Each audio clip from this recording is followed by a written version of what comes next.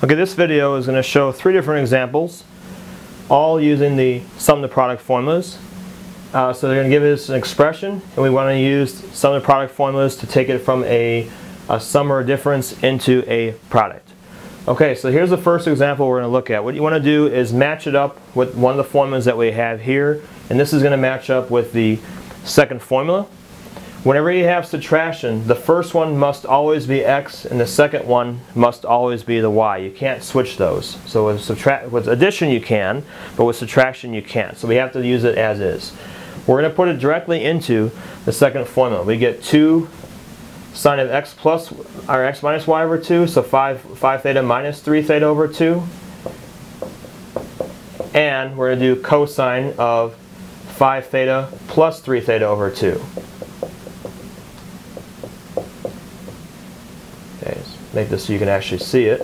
Okay, there we go. So now this is going to be the setup. We use the second formula. It was sine cosine. So be really careful because some of these are sine cosine and some of them are the same one. So got to be careful when you write these out. So we have this. So now we just want to simplify. We get 2 sine 5 theta minus 3 theta. That's 2 theta. 2 theta over 2 is just theta. And then this one, cosine, we have 5 theta plus 3 theta. That's 8 theta. 8 theta over 2 is 4 theta. So now we get this sine theta, cosine 4 theta. Nothing more we can do there for simplifying, so that's as far as we can go. Okay, here's the next example. Cosine 2 theta plus cosine 3 theta.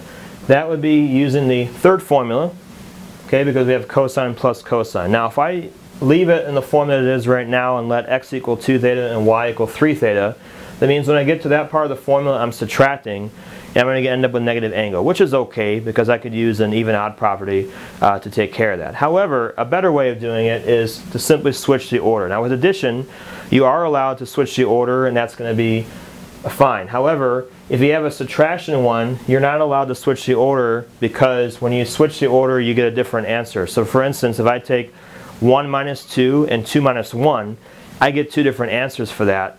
But if I have addition, 1 plus 2 and 2 plus 1, that's the same. So for addition, I am allowed to just switch the order around, and that's not going to change my answer by doing that.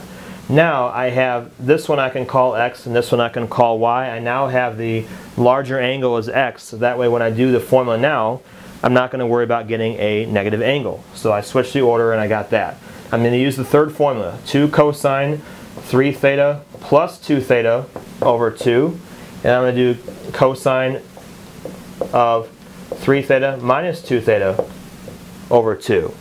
Okay, I'm going to simplify this now inside since I've applied the formula. Cosine cosine comes from that. That's going to be 5 theta over 2, which I can't do any more with to simplify. And then I have cosine of 3 theta minus 2 theta over 2. That's theta over 2. Now that's as far as I can go. I do have fractions for each of these. That's okay to have my answer in that form, but I wouldn't be able to do any more. I can't make a cosine squared because I don't have the same angle in each of those, so this would be as far as I can go. Okay, here's one more. Cosine 4 theta minus cosine 7 theta. Now, in the last video I mentioned that you are allowed to change the order with addition, but you're not allowed to simply change the order with subtraction. So in the notes, I actually went ahead and did it as is, and we ended up having to use an even odd property because we got 4 theta minus 7 theta. Now I want to show you there actually is a way that you can switch the order when you have subtraction. The way you do that is you actually factor out a negative sign. So I'm going to factor out a negative from this and show you a little bit different process from what was in the notes. Taking out a negative, we get negative cosine 4 theta. That's going to make that, if I take a negative out of a negative, that makes it a plus. So then I get cosine 7 theta. So by doing that, I've taken out a negative and now I have this. The only reason why I would want to do that is because this allows me now to switch the order.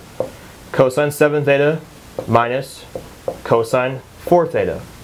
So by taking out a negative, you can always, that allows you, if I factor out a negative, you can switch the order.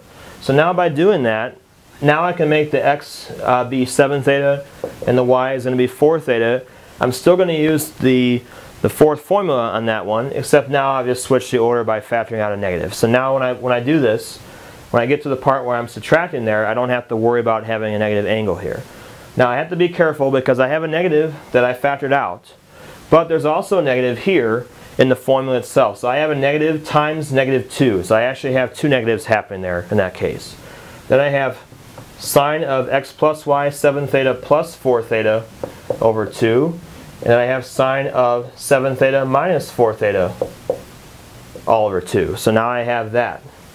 Okay, when I have the two negatives will give me a positive. So I have positive 2. That's going to be sine of, okay, if I add these together, that's 11 theta over 2. And this is going to be 7 theta minus 4 theta, that's 3 theta over 2. Okay, so now I have a sine and a sine. But again, I can't make that sine squared because these are both different. I have fractions, that's okay as well. This is the same answer that I got in the book, or in the notes, by going through the other process where we have a negative angle and using the even odd property. So I just wanted to show you this process to show you a different way of arriving at the same answer.